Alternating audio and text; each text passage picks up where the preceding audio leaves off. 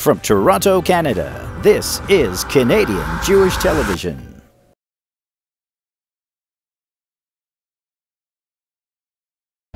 Let's not waste any time. Let's get into, to Judaism. It's why I'm here. I'm hosting Canada's only Jewish talk show on television, and it's a tremendous honor for me. I come here today because you're one of the people who has spent so much of your life championing Jewish values and to fight anti-Semitism. Yet how hard you work, still it creeps up its ugly head. It's been very disturbing in the last 6 months, as you probably know, the last year. And I come to you today with the same question that I ask many of my guests: what we can do as Jewish people to combat this, what we need to do, how we need to behave individually, and how we need to behave collectively.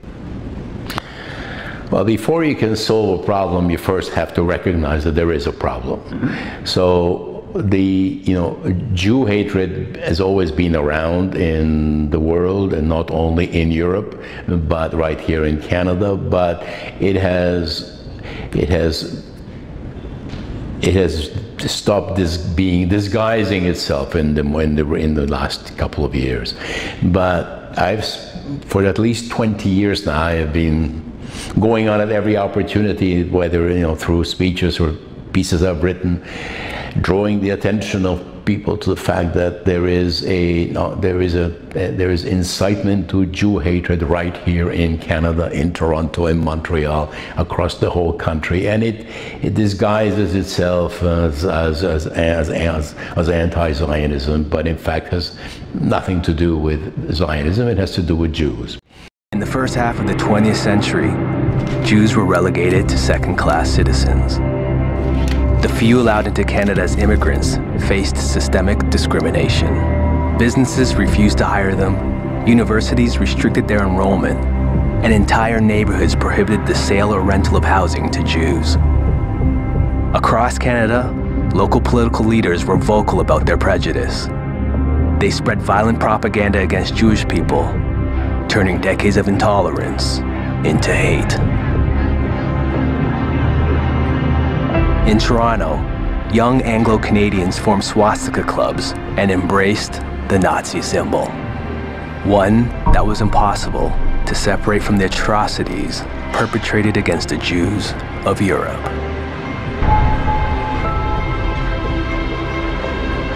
In protest against Hitlerism, Jews took to the streets.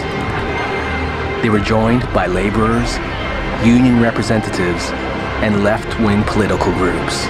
Motivated by different causes, they stood united against fascism.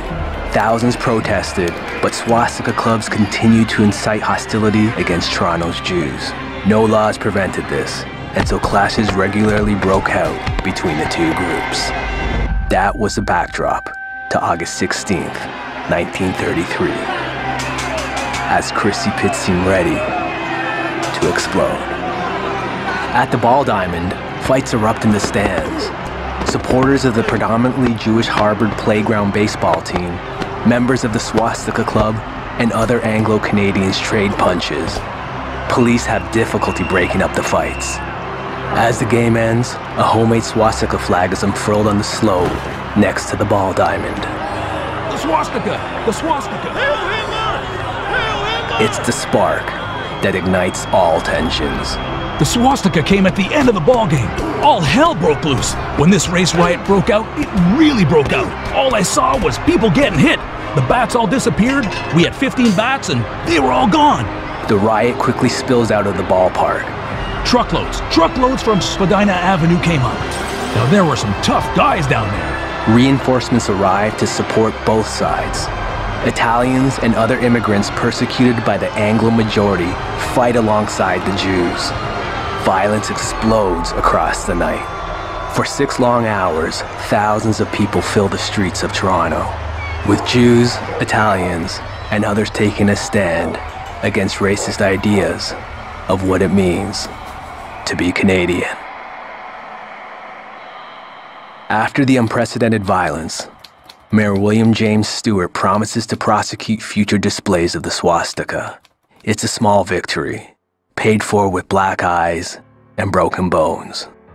The Christie Pitts riot remains one of the worst outbreaks of ethnic violence in Canadian history.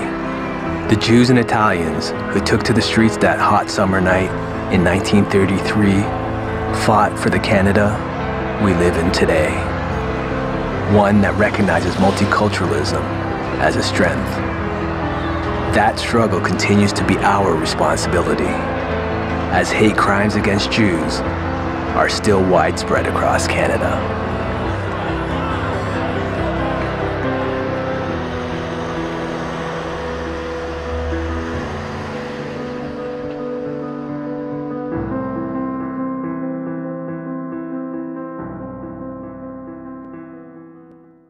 From Toronto, Canada, this is Canadian Jewish Television.